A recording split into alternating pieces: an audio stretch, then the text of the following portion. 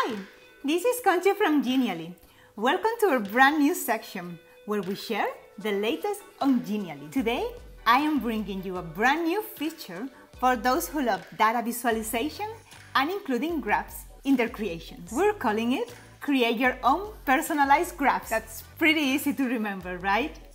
Let me show you what are the options and everything you can do with this functionality to create and present data in a fun, interactive, and engaging way. Should we take a look?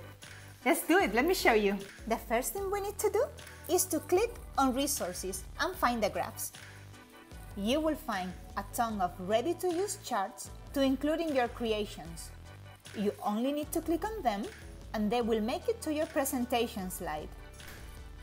Once they're there, you only need to enter your information.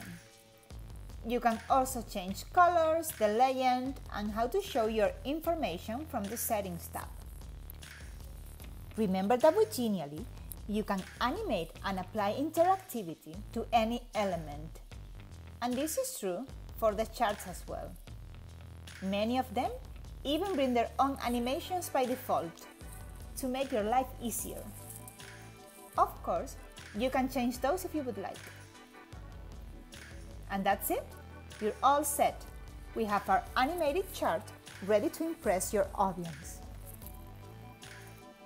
I hope that was fun. See you next time. Bye!